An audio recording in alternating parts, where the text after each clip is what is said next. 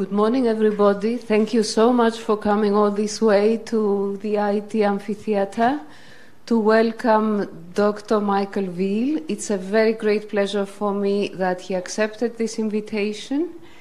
So I have here his short bio, but you have the link for his website, and he tweets regularly so that you can see more.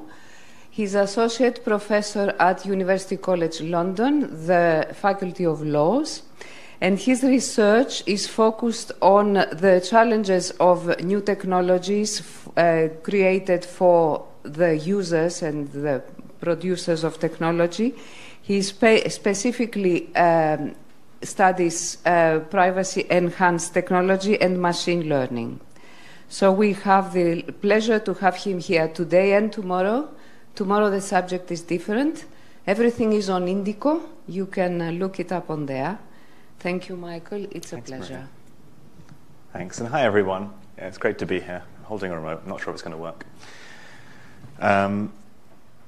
Great. So, as Maria said, I'm here to talk a bit about data and power and the trajectory of the interaction of technologies, markets, businesses, societies, governments. And we'll focus today a bit on platforms and infrastructures, and then think tomorrow around particularly ad tech and targeting and markets of people's attention and how those are developing and changing. The title, It's Platforms All the Way Down, indicates that I think platforms and also infrastructures as well are both very good framings for understanding all kinds of issues in our digital economy. And we have to think about what these really mean, what facilities, functionalities, strategies organizations use when they become platforms. That includes in scientific domains just as much as in consumer domains or news or media or so on. And what this implies for how we and our organizations and our governments and similar should be interacting with them. So here, my kind of high-level sort of preview of what I want to look at today. Regulating technology requires grappling with the business models behind it a little bit. And we get quite focused on the regulation of technology being about its technical characteristics. And those are really important, but we can also ignore the way they interplay with strategies that deploy those technical characteristics in practice. Similarly, there's often a misunderstanding about what technology-centered businesses or firms or tech giants or similar, but also smaller companies, how they operate, the mechanisms by which they establish and retain power, and what they actually want out of the end of it. And I don't just mean profit. I mean, that's obviously a core motivation behind companies in the current model of corporate governance. I mean more about how they get there, the intermediate stages in which they deploy and configure technological systems to their ends. And feel free, by the way, when we go through to ask any questions as we go along. I'm happy to make this as interactive as you want. So business models, they are moving away from their traditional approach, which is what I'm going to look at in a second, about how we tame networks and extract spaces for exploitation out of those networks, into something that's much, much, in a way, more scary. The ability to, without really asking, configure huge parts of our environments and societies in ways that makes it very difficult for us as societies to navigate with them. And we're going to think about what society and what government should play as a role in that world. To begin with, let's put around these two words, networks and platforms. Networks, I think we all have a pretty good grasp of, whether it's from something like network theory or just the kind of concept of what it is for organizations to be networked and connected to each other by edges and nodes, for example. But one of the most famous networks is, of course, the internet. Going back nearly really over half a century now.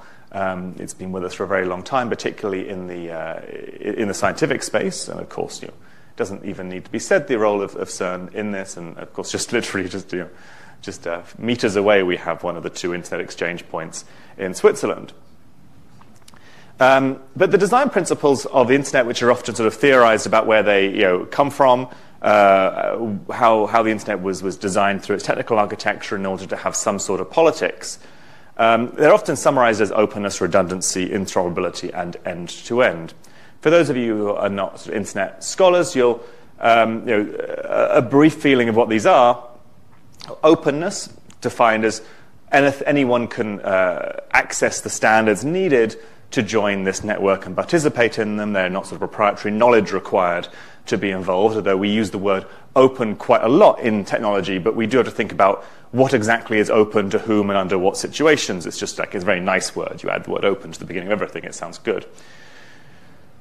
Redundancy is also meant to be a quite political part of this network. It's often pointed to the foundations of the TCP/IP protocol and packet switching in general before that as a theorized approach and deployed approach to sending packets across the world, as a way that you can avoid any central point of control. You reduce bottlenecks by creating redundancy. There's more than one route for a packet to get to its destination, so you put any obstruction in the way and it will divert around it. And the idea being is it should be therefore quite difficult to control this network or to limit it. Interoperability, the idea that people can add things to this network, it's quite add things to the central backbone without permission, and in doing so, connecting these devices without having central planning. You don't need to go to an authority and say, look, hello, can I add my device to this network? And this is supposed to create a lack of path dependency, again, limiting the ability for this network to be controlled. And the end-to-end principle, where an intelligence of a network, like the computers and so on, are on the edge of the network, and the network itself takes a very simple, passive, ideally neutral, although that is another word that's loaded with meaning, role. And as a result, the network does the minimal possible to move packets to its destination. The intelligence on the edge, which again is quite difficult to capture because the edge is a difficult thing to take one node and to use it to influence the entire network. So all of these design principles are supposed to make it difficult to control the internet. And this is obviously, as anyone who's been on the internet recently, has maybe not worked as well as the initial theorists and designers of this would have anticipated. One of the reasons for this is the platform business model and the platform model that's emerged. The metaphor of a platform, we can think of it as a sort of raised surface within a network. And that implies that there is an edge to this surface. That implies that it's somehow easier to move across this surface than it is to go outside it. And that is a bit different than the model of a network, where as long as you can find a route to your destination, you should be able to get there. It is effectively a strategy of bounding and privatizing and disciplining, bounding networks and privatizing and disciplining infrastructures.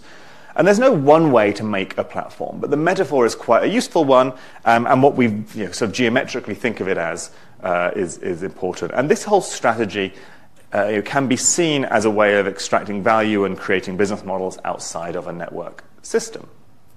So I wanted to look at some of these platform strategies in practice, so we can think about what they might be and how they're used these days. The open web is again meant to inherit some of the difficult to control aspects of the internet. And for the first decade, the main barriers were arguably actually the skill to write websites and the barriers to hosting in terms of resources, deployment, having a computer connected to the internet, and for it to be always on and powered up, and so on, and in a reliable place of network connection. That's changed over time, not because it's necessarily more difficult to set up a website, although there are actually new barriers there, but because we find actors have bounded this network and in practice made the experience of many users in this space going through the lens of this new platform economy. So think about the web browser. Well, today Google Chrome is the dominant browser around the world. I think last time I checked, this was in every jurisdiction except for Armenia, where Armenia has a very high proportion of Firefox usage, which I think was a glitch at the time based on Chrome not properly supporting Armenian characters. I think that might have changed now. So in practice, Chrome is dominant around the world. And even if Google Chrome is not dominant, then its underlying browser engine of Chromium is dominant in the markets where Chrome itself is not dominant. So there's two things that are a little bit distinct, but I think people in the room likely know about that. And we also know that only 3 web rendering engines really remain in the world that are practically maintained. That's Chrome, which is, effectively Chrome, which is powered by Blink, Firefox, which now is Gecko, it's sometimes called, and Safari, which is WebKit. And these 3 browser rendering engines are in significant control of this market. But Chrome is now the more dominant one, and it has really disintermediated organizations like the W3C for setting web standards, because while W3C still does very good and important work, it does face a constant challenge of the web is what Chrome decides is renderable at the speed that Chrome decides it is going to be implemented. And if standards go above, beyond, faster or slower than W3C, well, W3C is therefore a body that will be paid attention to, but is not determinant of what people see and operate on the internet. And this becomes more fraught as some of the W3C standards become more tightly entwined with issues of security and revenue on the modern web. So the browser is effectively one way of capturing this network by suggesting that, in practice, you can only render things in certain ways. Google also controls parts of the web through discoverability. So effectively disciplining some of these network nodes by saying, well, you have to act in a certain way, otherwise we will make you less discoverable to other users of this network. Search is an obvious example of this, although there are other ways that Google has disciplined its parts of the network. For example, here, accelerated mobile pages, which we'll look at in a moment, but also schemas and data schemas, such as your opening hours, for example. How are you framing them? In what kind of code are you writing them? How are you passing these on your website? And as this is occurring, websites have to start to follow these standards, otherwise they will fall into obscurity, and even the threats of doing this are very significant. So both Google's threats have significantly shaped the way websites are designed and coded. We also find that Facebook and similar companies have used threats of demonetizing and deranking in order to shape the media in particular. So Facebook had famously, almost about 10 years ago now, suggested that they would downlist or at least deprioritize media organizations that did not have video content. And you may remember this because it was a point where newspapers started to hire a lot of video producers and also lay off a lot of traditional print journalists. And you used to go to a news website and there'd be like an inordinate amount of quite poorly produced often video that wouldn't be very informative or telling you things you needed to do. And this was largely because Facebook had told them to do this. And they panicked. They panicked that they would lose revenue. They started to change the way that their businesses operated and produced media. Indeed, it turned out later that Facebook's threats about how many users were watching videos as well were given to advertisers and publishers based on false information. They were providing the number of people who had watched a video even for 1 or 2 seconds before turning it off when it was on autoplay. And this was connected to a large settlement in the United States as Facebook was sued over that misleading practice. So this idea of being able to penalize and discipline parts of a network because you are controlling discoverability has become increasingly important. Income as well. Google is also heavily in control of the advertising ecosystem. We'll look at that a bit more tomorrow, for those of you who want to come to that. But sites have to follow Google's technical, contractual terms for display advertising. This is a system that actually used to be called authorized buyers. It renamed itself recently. And it's effectively a standard for display advertising. And if websites don't play along with this, then they're not going to be able to participate in these large auction markets for advertising. Aesthetics is another area in which there's a significant amount of control issued by Google, and it's particularly this kind of potential control. It's very hard to find a website nowadays which isn't using either Google fonts or calling JavaScript from a Google server. And a minified version often is a sort of compressed version of a file that is used for people to call a certain version of, say, Bootstrap or some popular website template. This is an interesting kind of infrastructure because it is effectively requiring all websites to call home to Google in order to function. We see similar kind of arcane, maybe technical expansions by Google into taking over a significant portion of the DNS space by making themselves the resolver of choice in many different software and hardware architectures. This is just one method of extending this control. And it's not necessarily a power that you can see immediately, but it presents the potential for future power. So looking at these things together, these are just some of the ways in which a network that seems difficult to control has had tentacles extend into it. So we can see here that Google, just to give one example of how Google used some of this power in practice, Google threatened, similarly for deranking, that news websites that didn't use accelerated mobile pages, a new code base for producing quite compressed websites that using a sort of restricted version of JavaScript with restricted libraries that the Google claimed would work better on mobile phones that may be data and resource constrained, that they would then reduce them in ranking. So Google said we're going to change the search unless you use AMP, and if you do use AMP, we will also mirror your website on Google servers, and it will be cached and it will be closer to the users due to the way that they would have servers around the world to mirror as content delivery systems closer to users and so on. So this was kind of a lot of websites changed. I mean, everyone remember maybe, or some people might remember seeing newspapers that say amp.the newspaper when you go to the URL as a result. Now, this is the recent complaint from many attorneys general in the United States around ad tech and Google, in which they point out, discovered through leaked release emails as part of the lawsuit, that Google used their code base to artificially insert a 1-second delay into something called header bidding. Header bidding is a competitor approach to Google's advertising system. Effectively, when Google sells adverts, they're about bidding for people's eyeballs. We'll look at these a bit more tomorrow.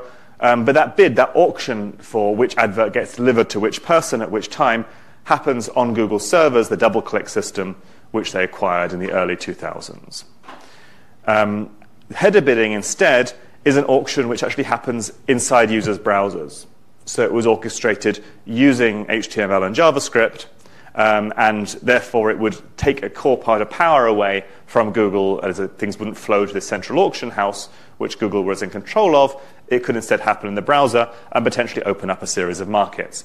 So in order to stop this, Google used AMP to reduce the load time of non-AMP ads by giving them an artificial 1-second delay to make it look like AMP was the solution people should be using and penalize people who used header bidding in particular within that system. This had a significant effect, really killing header bidding at this point in time and seeing off a competitor. Google employees grappled with how to publicly justify Google making something slower. What I think is interesting about this story is the way in which something that looks quite benign, like an attempt to make a code base that would run faster on people's mobile devices and enable them to read the news faster with less load on the servers of the newspapers, it was provided for free to those newspapers, is actually a source of power. And we can see the same thing, we can imagine the same kind of power coming through Google Fonts or any kind of code that's embedded on Google on websites, and all of those kind of networked tentacles of power inside an open network we saw on the last slide are amenable to these kind of approaches in future. And so we have to be very careful with these platform strategies because it's almost like a magpie, the bird that gathers lots of silver pieces in a nest. It's not that these companies have some big Montgomery Burns style like plan to think through what exactly they want to do with this power they accumulate. Instead, they will be accumulating small little pieces with a lot of potential that later down the line can be configured to exclude competitors, to change services, to alter the markets, to adjust in ways they see fit. And this makes it particularly difficult to regulate. It's difficult to regulate potential power, right? Like you can regulate actions when somebody does something that you don't really like. If they found out as it was going on that this was happening, then a court could could pass an injunction against Google and say, no, you can't roll out that change. That wouldn't be allowed. Now, they didn't know it was happening behind closed doors, which makes it difficult. But this potential power, there's accumulation of things that look benign but actually are ways of grappling and coordinating and bounding networks, is difficult to identify. We can see the same thing happening for apps and smartphones, taking the example of Apple in particular. When the iPhone initially launched, in the first version of the iPhone, there were no apps. People might not even remember that happening, because it was like a sort of thing that was like a bit trendy. People thought that, well, why would I go this? Many people were happy with their feature phones that didn't have those features or had some kind of a Palm device or similar kind of PDA with telephony technology that was a little bit more open and they could fit in. Particularly, I think, if you were someone who actually had quite specific needs for a device, then an iPhone seemed very restricted. But the initial model of the iPhone was a model of web apps that people or companies could make pretty-looking mobile apps that would be fully coded in HTML.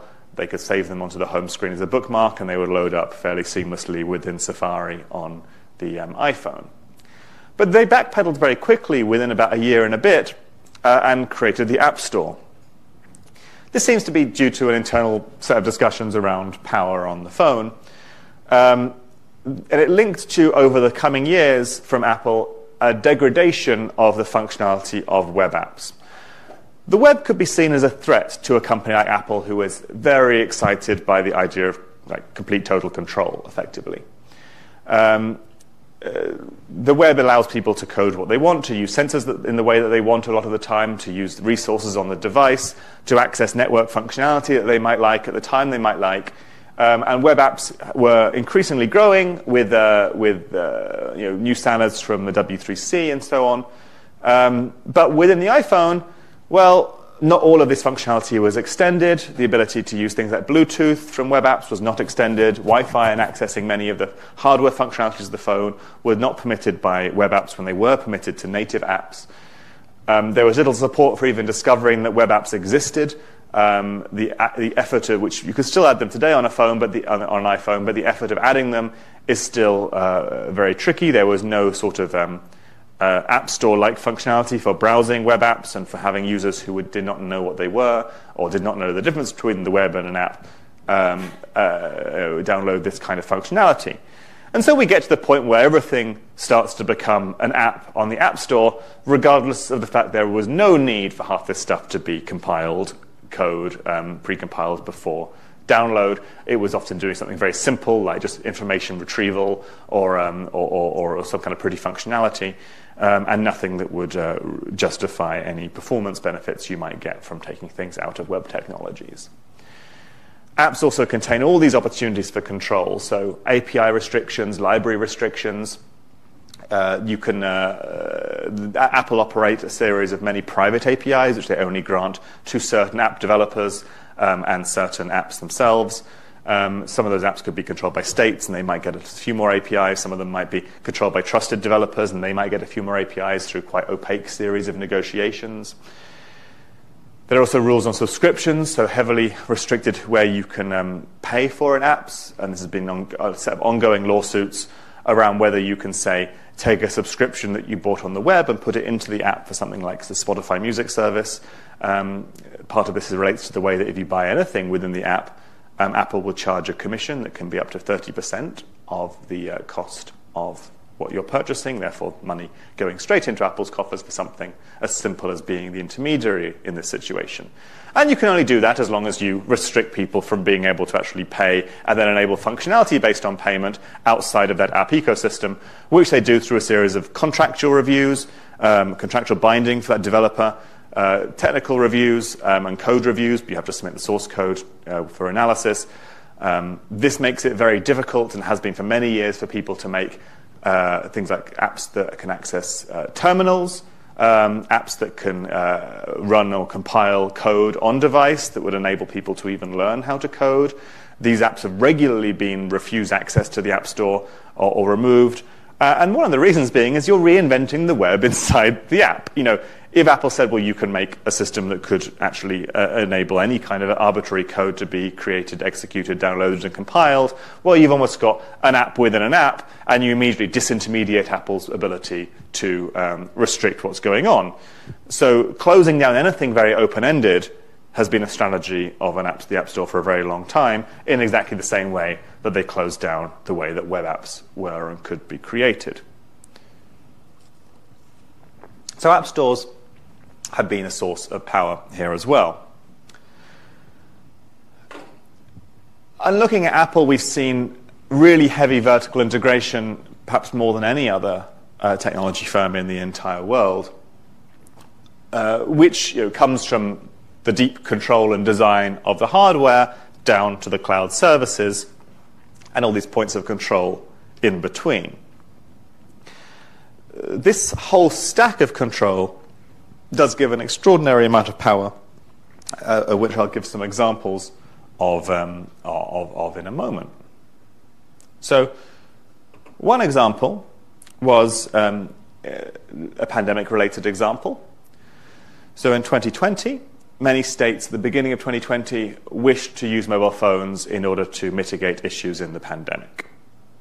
They didn't really know at the time which functionality they wanted to use, but they were told through a mix of techno-solutionists and just people who wanted to sell things that phones would help. And phones maybe could help. But navigating this space is a very, very tricky one, not only for reasons of privacy and data and control, but also for reasons of practicality, efficacy. This was happening very quickly, being developed and deployed very quickly, but also being developed and deployed in an atmosphere of the control that we just saw. And this is something that I got involved in quite quickly. So with colleagues really led by EPFL down the road from here, we sort of started to talk together in mid-March of 2020. And Carmela Troncoso, who is based in the information department at the IC, is a computer scientist based in EPFL.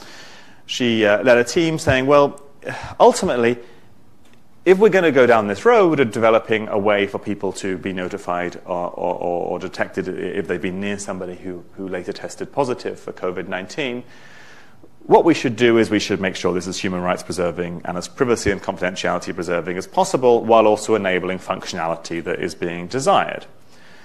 So we mocked up a protocol through a variety of remote means very rapidly without very much sleep in March and April. In early April 2020. This also got very political with a series of European initiatives and international initiatives at this point, some of which were captioned in various ways. Carmela, who is a fantastic academic, was absolutely brilliant at leading this system. And the protocol we proposed was called DP3T, Decentralized Privacy Preserving Proximity Tracing. We'd released a white paper on this. And effectively, the design space is fairly small for this.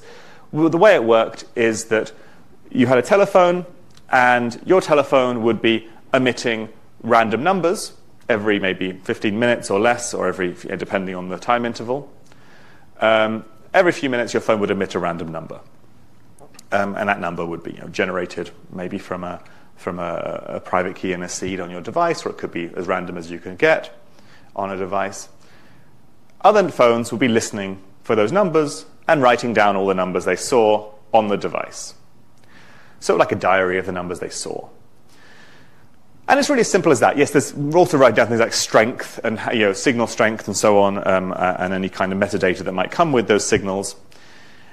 And then were someone to test positive for COVID-19, well, they could upload a code on their device, and the device would then send all the numbers that they emitted over that time period to a relay server. Everybody in the country or the jurisdiction that was relevant would download those numbers, and they would be checked against your own local diary to say, okay, here's today's list of numbers that seem to be exposed. Did I see any of them? If I did, there would be a function for how long did I see them, and I could assess risk in a local function on that device, and then the device could notify you. So as you see, it's not a very complex protocol. There are practical difficulties in organizing a countrywide relay server and various other things, but the protocol is very simple. States, however, particularly France, England, and Wales, because it was jurisdictional for health, and Singapore, but there were others as well, instead wanted what could be called a centralized system. Now, of course, systems are never fully decentralized. There are always central points of control, so we have to think of which point of the system is centralized. The part we refer to here is effectively the matching and the establishment of this social graph, whereas the matching in our protocol happens on device, locally. The matching in the envisaged protocols by England, Wales, and France, and Singapore happened effectively on their servers. And when you match on the servers, you create a social graph of who sees who in society, including people who weren't infected or exposed at all. And it's something that's very difficult to get rid of. Now, we had a team of plenty of epidemiologists as well, who said, well, that data maybe would be a nice PhD project, but has no real operational use in the pandemic. The big data fallacy that this is like magical data that will help us beat the virus is not really obviously true. It's going to be very poor quality data. It's going to be useful for a certain level of operational acceptance with acceptance of false positives and false negatives. But it's unlikely to give us a great insight about even the direction of travel of the virus, because it's unclear which direction it goes in these networks. So various reasons why this data is not actually a gold mine for understanding, and the priority should probably be operational deployment. Now, this was a tense moment because what happened effectively after we'd proposed our protocol, and when states were being very quiet about their protocols, actually, we knew what was going on a bit behind the scenes there, but they wouldn't be publishing their plans, and so we were kind of a bit of a lightning rod for this discussion, is Apple and Google paired up in order to implement this technology. Initially, they wanted to not implement anything at all. And indeed, it was pretty much impossible on an iPhone to make a solidly functioning app without the blessing of Apple. Not just for the App Store review reasons I've said before, but because inside the iPhone, there were protections against using Bluetooth in the background when an app was not active. Because of the passive tracking potential for Bluetooth, and there's a history of shops installing Bluetooth beacons to track shoppers around and say, you install a loyalty card application, and the loyalty card application wants to sort of either beam out or listen to beacons in the environment so it can track your movements and profile you better for whatever inane thing they want to sell you. Instead, this approach was, this was kind of curtailed somewhat by operating level restrictions on the length the Bluetooth could operate that could not be overridden by the user under any circumstances. So we knew from a very early period that to get any of these applications to work, you had to have the blessing of Apple, who had to roll out a software update effectively. And Google, for many of their phones, had to do something similar. So they came together as a company, which is an unusual, we dealt a lot with them, an unusual situation, but they came together and sort of slowly chugged out this protocol that changed a bit over time. It was later called exposure notification. And it was effectively a version of DB3T, and they stated as much. But it did not provide an operating system API which allowed a centralized version to be produced. Now, thinking about that protocol I just described, the way our protocol worked is when you were testing positive, your phone sent out all the numbers it had emitted for that period of time to other phones. At no point in our protocol did you ever send out on the network any numbers that you received or heard. Right? It's just a feature. It was not a necessary building block in our protocol. Similarly, in this operating system update, Apple prescribed very heavily the building blocks that could be called to the operating system that would allow it to use Bluetooth in the background, and did not allow any identifiers that had been heard from the environment to be uploaded to the network level. This it actually kept them on the secure enclave on the device, so cryptographic hardware on the device, which would make it, if you were even trying to compromise the device, would make it very difficult to get these out. So this was a lack of a building block. And this building block meant this API could not be repurposed to create a centralized version, because centralized versions necessarily require connecting what has been heard and emitted at some point in the network layer. So that data just could not be emitted. Now, this was very distressing to these countries that were trying to make a centralized version. Now, from our point of view, we were both happy because the protocol that we thought was a more sensible idea was the one that states were going to go ahead with and implement as a result. We were also a bit disturbed that this decision was being made by an operating system. While we thought our arguments were very solid around the lack of the no need for this data to be produced centrally, we felt that those were strong and stood on their own. It is not a very comfortable situation to be in, where you have an operating system making public health decisions. So this is an unusual and bizarre situation that I think highlighted to many states the power of these platforms that they had not quite appreciated before. In the end, so this system was probably mostly successful actually in the UK, where a study of its effectiveness that was published in Nature later on indicated it probably saved about 8,000 to 9,000 lives. Now, that probably was also related to a failure of the normal contact tracing system, so it was picking up a lot of the slack. In Switzerland, this was the Swiss COVID app. But as we point out to many health providers, the technology is fairly easy. Integrating it with the health system is very difficult, and states often didn't take that next step to ensure that people actually were aware of this system were putting test codes onto it and so on, and it was integrated properly and how people could understand it. So there's a lot of lessons that we published in Communications with the ACM last year in a paper called Deploying Decentralized Privacy Preserving Proximity Tracing, that sort of look at the wash-up of what happened in this space, if you're interested. But certainly it was it wasn't a panacea, but neither was it meant to be. Our proposal initially was never a techno-solutionist fix this. It was if you want to do this, maybe here's an idea of how you should go about it, because at least it won't leave behind a legacy that could really be used to harm people. And we were talking about a system that was envisaged to interoperate across the world, including in many not human rights respecting jurisdictions. So, a lowest common denominator approach seemed to be quite worthwhile, whereas one that revolved in heavy data collection that could really reveal heavy amounts about the kind of people other people interacted with does not seem appropriate in many countries today, unfortunately. Another quick example, there was a video here, but it won't work. This is the PDF version of the presentation, unfortunately, but you can find it. Just quickly, Apple devices have an NFC chip. It's what you use for Apple Pay and so on.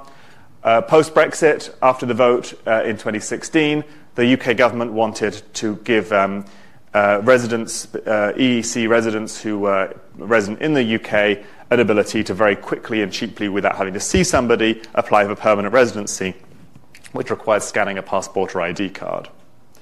Those devices, as you know, have biometric NFC chips, and that's a fairly secure way to scan them. At least it's a fairly easy way to do it. But Apple did not allow the government to use a sensor for this purpose. The government sent up many ministers to California, quite pathetically begging the company to allow them to use the chip. In the end, almost 2 years later, at their own speed, they updated for everybody an API in a way that allowed some passport scanning far too late after all this had happened. Doesn't seem to be any major security issue or concern with expanding the sensor in this way, at least especially with a constrained private API that only that government app could use at some point. But the company was really not responsive, and therefore there was an infrastructure in everybody's pockets that could have been used for a policy end that was not permitted to be used despite heavy lobbying by a state. So again, this kind of lack of willingness to enable something is another example of this too. Now, platforms make pretty attractive regulatory access points for states because of their platform power. Because it's quite hard to regulate the internet, states feel like they want to both go through platforms to regulate. The idea being that we haven't found a way to block things on the internet, but if we find a way to block something on Google or on Facebook, then it does de facto block it for many different kinds of people, whereas internet blocking requires quite a significant infrastructure, is quite unreliable. Really, you have to have a significant commitment to reshaping this infrastructure in order for it to work because of the design principles I mentioned earlier on. So we see new pieces of regulation, such as the Digital Services Act in the EU, the Online Safety Bill in the UK, or the IT rules in India, which all seek to regulate lots of content through platforms, because platforms, the same power that gives platforms power, can also give governments the ability to deputize them as intermediaries. Yet there's simultaneously this concern that platforms have too much power and maybe they should be smaller, broken up, less powerful.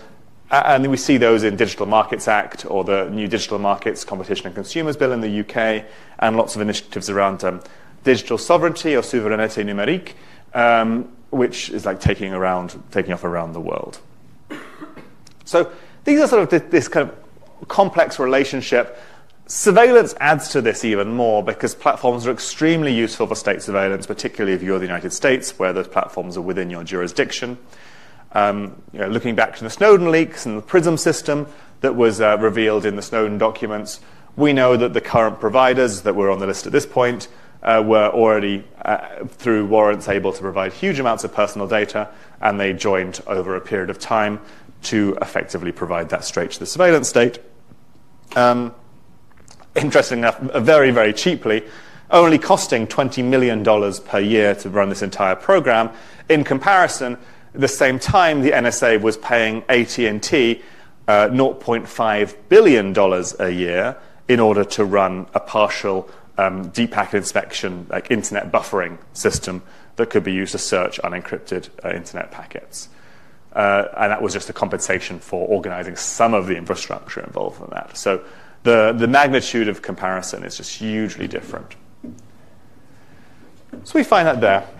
Now, going back to what platforms want a little bit. So I think we've seen some of the strategies they use, they use to enclose networks and some of the ways in which they can themselves be used. But there's two sets of logics that I think are interesting to talk about. I draw on these from Julie Cohen, who's a professor at Georgetown in the US. And an interesting thing with her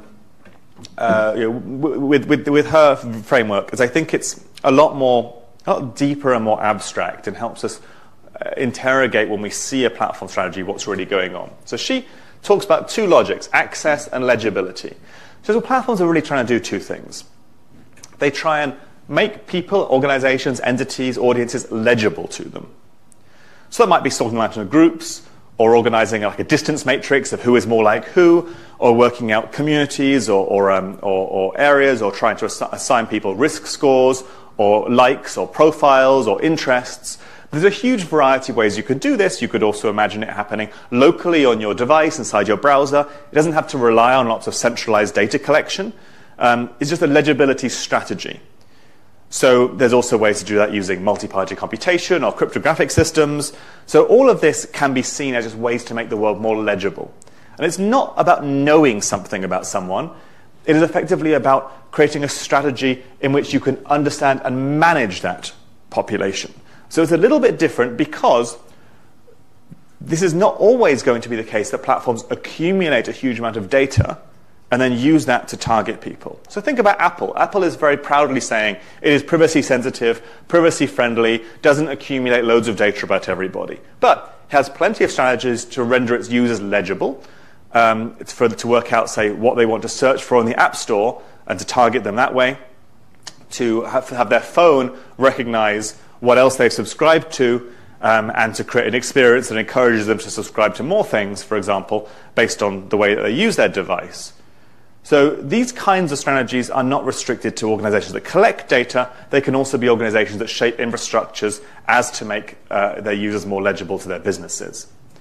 And then the second point is access. So you give would-be counterparties, entities that want to interact and sell things to each other, the way to interact.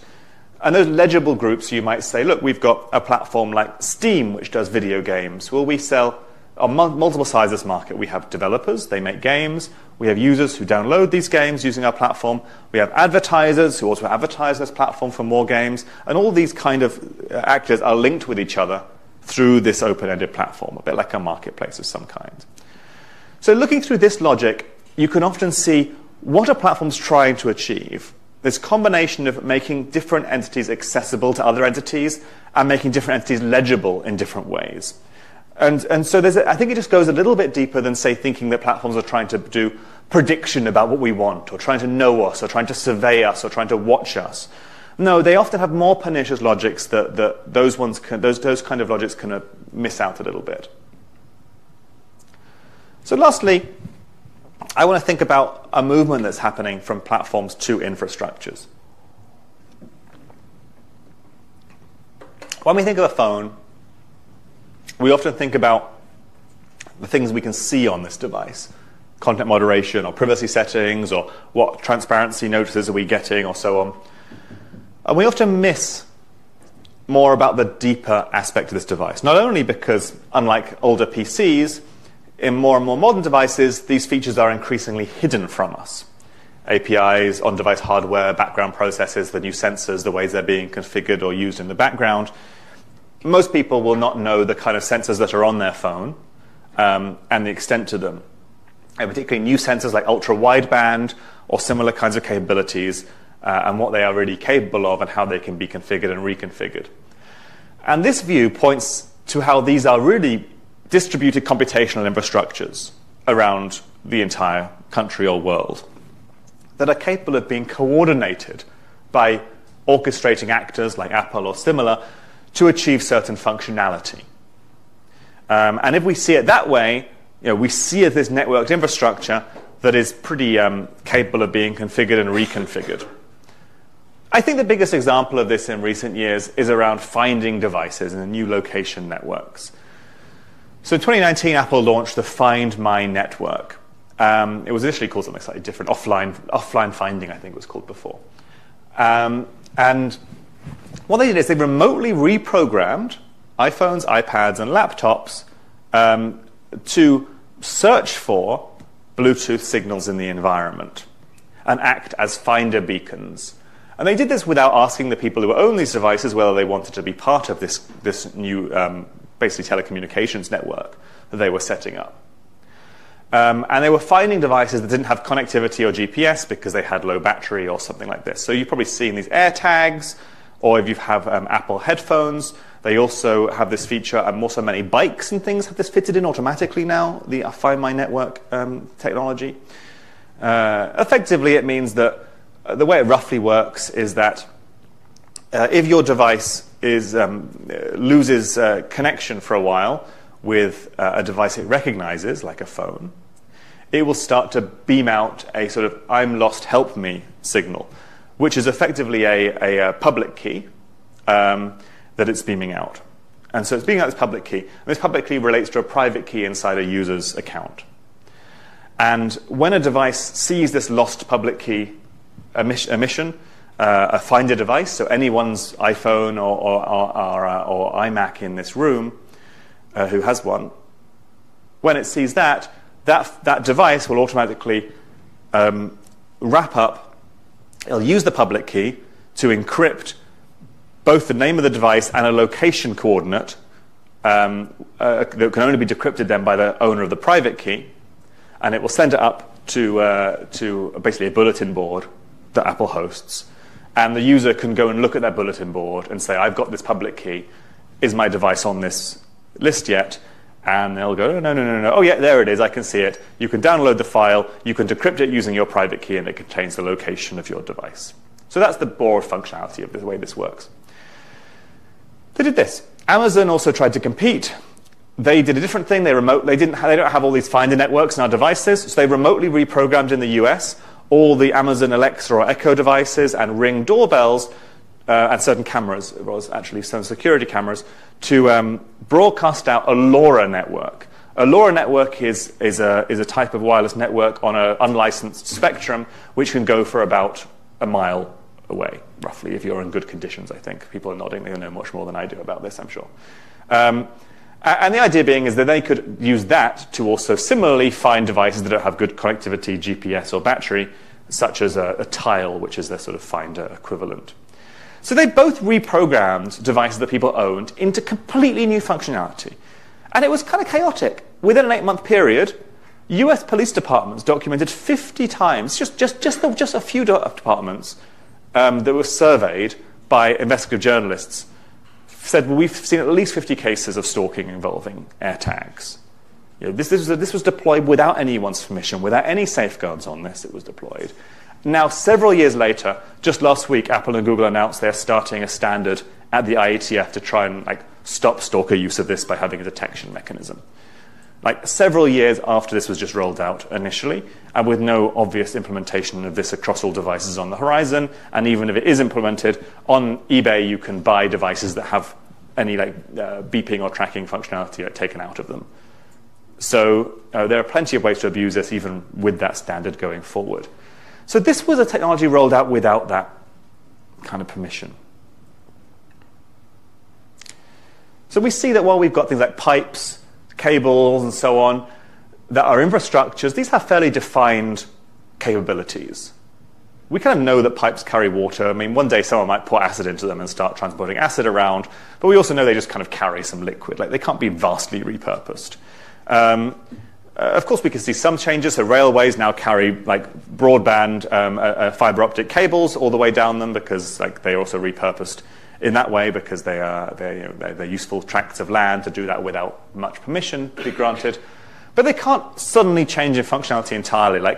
A railway network can't suddenly start to put on Broadway shows. The functionality is pretty set down. But with these technologies, it's not so set. Like, these are open-ended computational infrastructures that can be rapidly programmed into something that people did not expect and did not have any reason to expect when they bought this device. I don't want to bore people with law because, you don't want to, you didn't come to CERN to be bored by lawyers, I'm sure. But laws don't really deal with this very well so far. So competition law, deals with big companies, but doesn't really say much about the political purposes to what some of these initiatives should be put. It's more interested in stopping dominant power. It's not really interested in saying, well, to what ends should this power be used? So it doesn't really help us very much.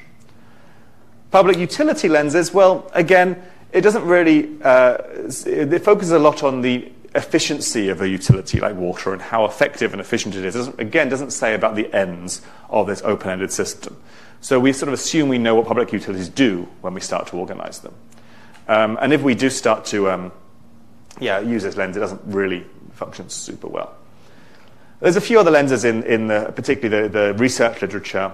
Some people call themselves digital constitutionalists, which sort of implies that there are some side effects of the digital economy that need regulation, like a human rights regime. But these are not really side effects. This is the entire model of the digital economy, is turning into this reshaping and open-ended discussion.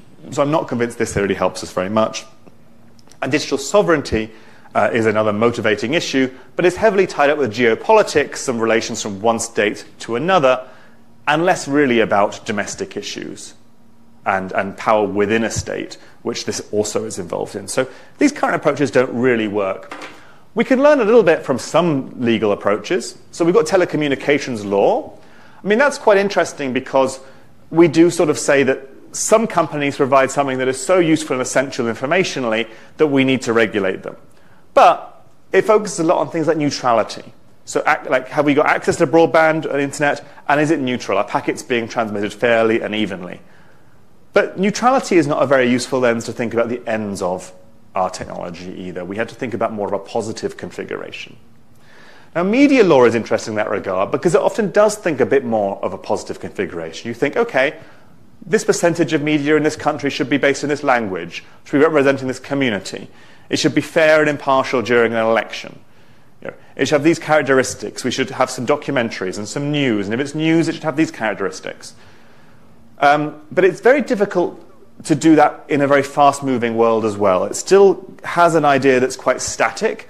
And media law, too, has struggled to keep up with things like video streaming services or influencers or new social media platforms and keep up there. So we have a little bit to learn from that, but still need to build on that. So my last slide is about foundations of a new approach here. This is some work I've been doing with my postdoc, Petros Terzis, both at UCL. And we've been thinking here about a few bases to build on regulation of this space. Firstly, to reframe it and to build upon it. Programmability being a matter of public interest and saying, well, if you're going to have an infrastructure that can be programmed and reprogrammed, in whose interest is being programmed? Well, this is a public interest and this is a political matter. So we first have to reframe it in that way slightly, which it currently is not. We then have to think about what political participation looks like in that space. Now, I don't mean that we all have a referendum or a vote on each infrastructural change. It has to be more nuanced than that.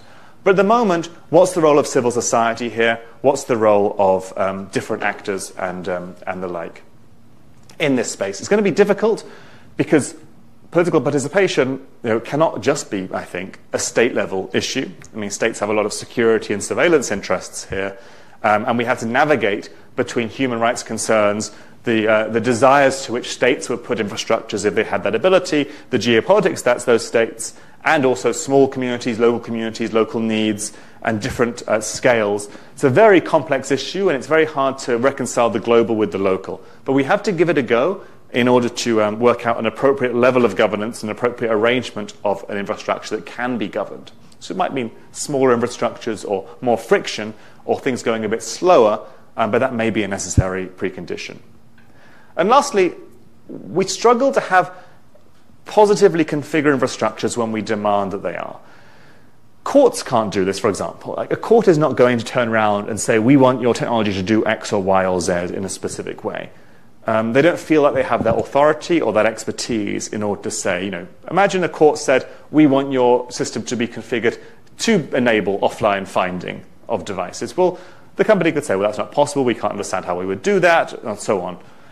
So it's very hard for courts, but also for regulators, to get into a discussion about what should happen. What functionality do we want, and how should it be organized? So we have to get institutions that are able to come up with meaningful design approaches. They have access openly and transparently to some of the schemas of these systems. They can propose and counter-propose design changes that they can maybe see enacted in the world, or they can negotiate to be enacted. And that can be a matter of politics as well. Because at the moment, we are stuck taking options from companies and not necessarily giving them. So thank you very much for listening. Happy to take any questions. And hopefully, yeah. Thanks. Can you press the button for the recording so that... Yeah. Great. Thank you so much for your magnificent lecture. Oh, thank you. Really, it was great. I have a naive question, in fact, but you know, there is the structure that we have consists of some large companies, Apple, Google, who have a lot of power. Now, well before the internet, there was the Sherman Act. I am not a lawyer, so correct me if I say something wrong. That was supposed to deal with antitrust and monopolistic situation. Mm-hmm. Very much to my surprise, the US, that broke up the Rockefeller empire with the Sherman Act, mm-hmm. has allowed this giant to become so large, mm-hmm. and does not apply the Sherman Act. Couldn't be an alternative, I mean, couldn't it be theoretically an alternative strategy to deal with such concentration of power? Thanks. It's a great question. Competition law, I think partly, there's a lot of reasons why it's not been applied. And I'm not a competition lawyer, and they are a very different kind of beast in many ways. They are very interested in market outcomes, and it's quite difficult to reason about those when systems are free. It's quite difficult to reason about those when it's not always great to think about markets when you think about these quite difficult structures of technical control. Companies like Apple will say, well, some people buy Google phones, but that's maybe the wrong level of comparison of competition when they miss the idea of the control of the supply chain or the steering of those infrastructures. Many companies like Google maintain control over their systems despite having open sourced them and given them to foundations like Android. You know, so these things become quite difficult to reason about. And there are certainly many constantly competition conferences and so on. But they rely so heavily on economics as a way to structure their thinking that I think they don't get into these quite deep levels of infrastructural control, because economics is not very good at theorizing about infrastructural power. So I suppose that's where I depart a lot from competition, and I think it's probably why we haven't seen many antitrust actions. Now, there have been some. Microsoft famously had actions against Internet Explorer being bundled with Windows. But by the time that happened, it was too late, and Netscape was already dead, although sort of lives on in Firefox and similar, right? So I think there's there's some hope in competition, but they are really stuck in a very deep orthodoxy. And part of that is, it does relate to this. The competition law does have the power to positively configure new markets. It can say, do this, don't that, don't do that. You can't merge in this way. You have to split up in this way, or you have to organize a business with firewalled parts of your company. It can be very creative. And it's quite hard to make that creativity accountable. So I think when regulators have come into this space, they're getting quite scared of killing the golden goose in a way, killing this sort of. They're told that the innovation relies on these large companies, whereas we're seeing them now more as bureaucracies, quite slowing things down, consolidating power. If anyone's had to deal with Apple, I find them not a very innovative company at all. They're one of the most inefficient companies I've ever dealt with. They just have so much money, they hide their inefficiencies. So I think this is a very curious direction. But we're also bearing in mind that I mentioned a few of the laws that are emerging, the Digital Markets Act in the European Union, and there's a new Competition Act in the UK. These are competition people trying to grapple with digital power. But it's a slow journey, and I think it's because their frame is slightly wrong. Thank you very much. Thanks. Thank you, Michael. Thank you both. Any other questions? I cannot see everybody from behind the door. Yes, please. Please use the microphone, because there is a recording. You don't have a microphone. Yeah, okay. So thank you also for your very nice talk. It was a pleasure to listen to. And I was wondering regarding the new acts. Do they have, would you say they have a reasonable way of controlling or regulating platforms that, like you said at the beginning of the talk, just kind of grow too large, right? That there's nobody stopping people from using something else or like a different standard, but it's just so large that it has become a common thing that 90% of people don't even know about anything else. Yeah, so if you check the Digital Markets Act, for example, the way that's structured is there are conditions under which you become a gatekeeper, and that's by being very large in one particular or two areas, like running an operating system or having an app store or running a social network.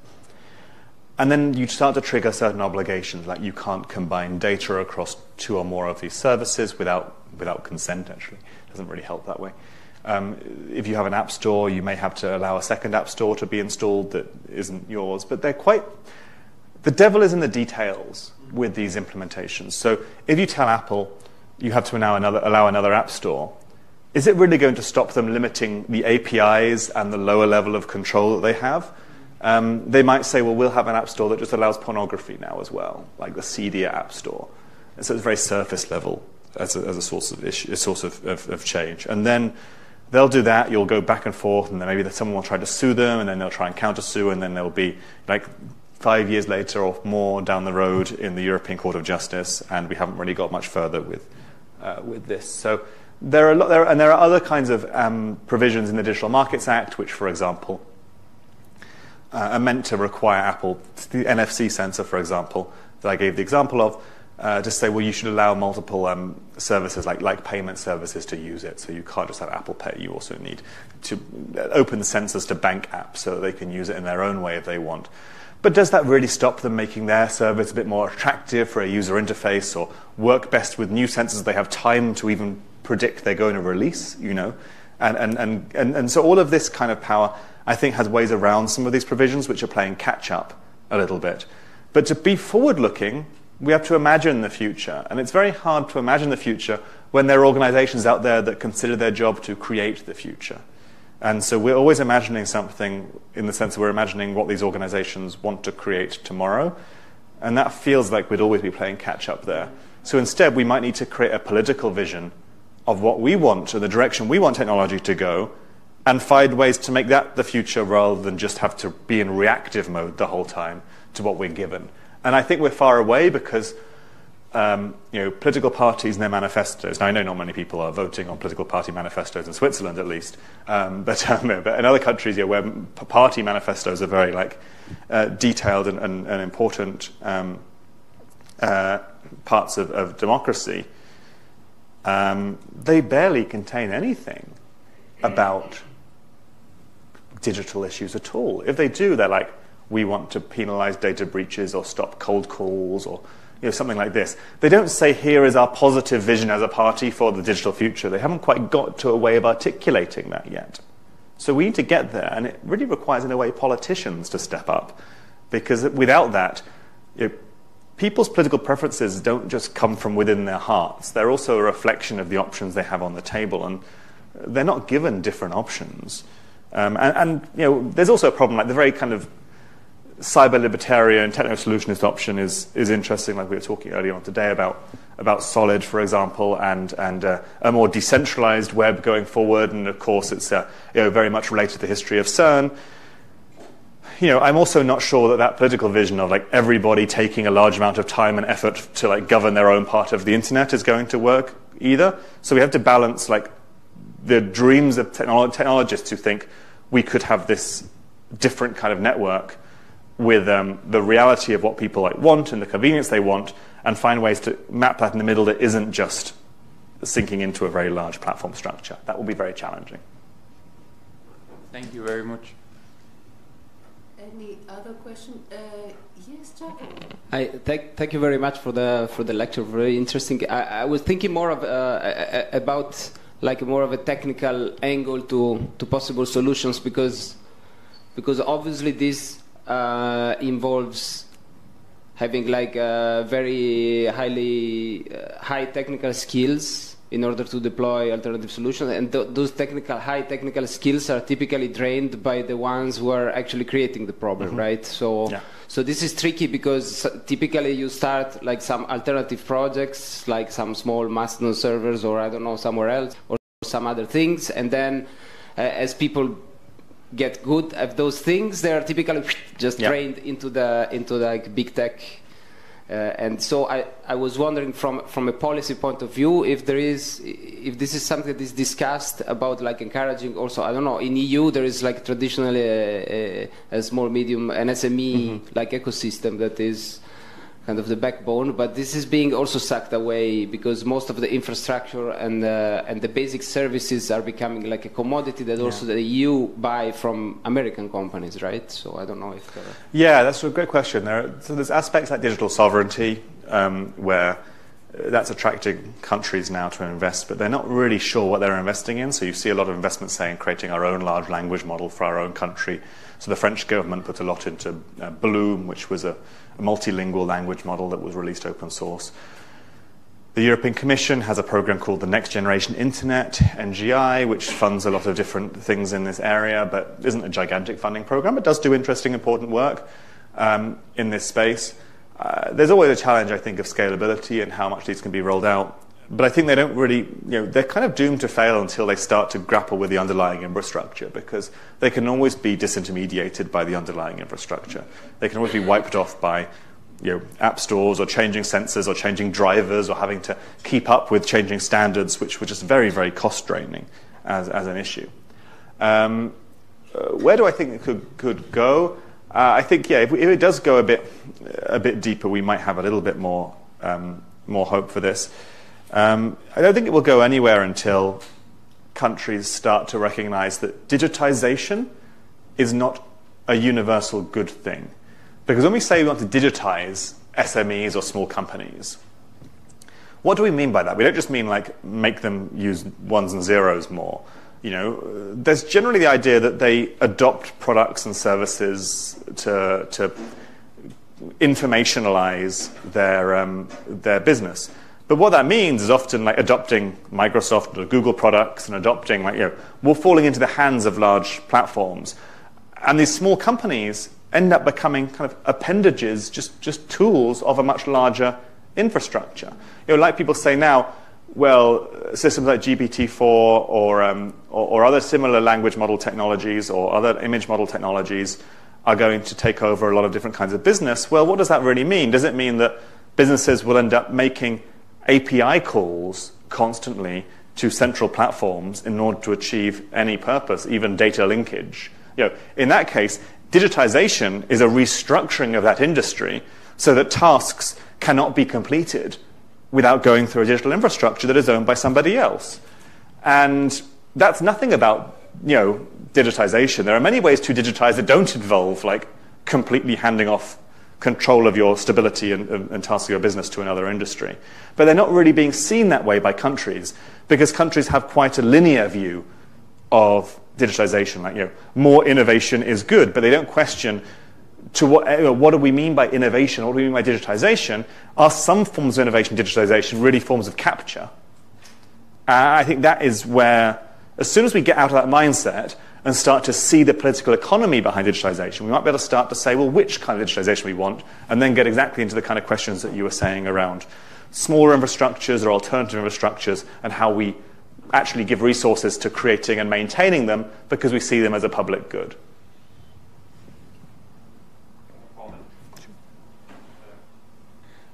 At least just a small comment, where I come from in Germany, oftentimes governmental digitalization just means that the forms that are usually filled out on paper are now scanned and then sent through emails or through a secure server. But like you say, it actually needs a different mindset where you can actually you have the data, I don't know, saved on a secure server, and then you just said, like, the government, like, there is a web service that you can just click a button, right, and apply for something.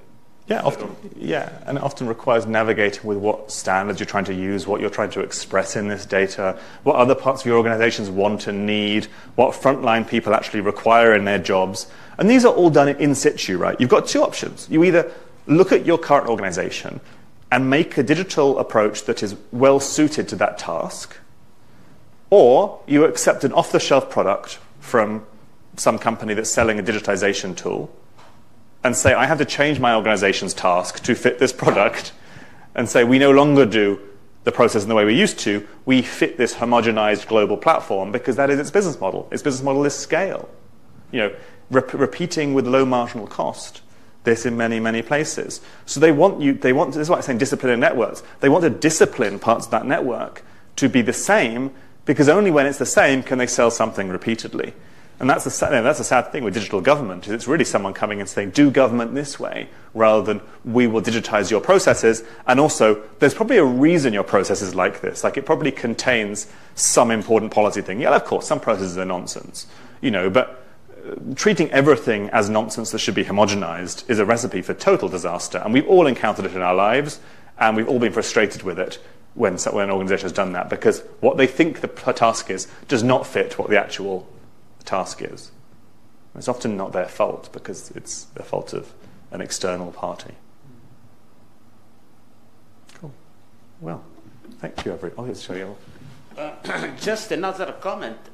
It's not to be taken for granted that big companies such as Apple, Google are actually at the center of innovation. A University of Chicago professor, whose name I forgot, has made, in fact, the opposite argument, that they are slowing innovation, and gave this as one reason why, in fact, we are observing in the economy a decrease in productivity growth. And that has been going on for years, that in fact the productivity is not increasing as fast as we would like it to increase. Yeah. No, completely. I think we have to start to challenge our assumptions qualitatively about what's going on and encourage economists and other disciplines to do the same. Because what we're seeing here is really evidence that the problem is deeper and more complex. And if we simplify it at a level of supply and demand, we miss these longer dynamics of capture. Cool. So I think, very much. Given that tomorrow we have another opportunity with the subject of tracking past, present, and future, where there is a lot of material for discussion. I think we thank Michael for today. Thank you so much. And we'll meet again tomorrow, 11 o'clock here.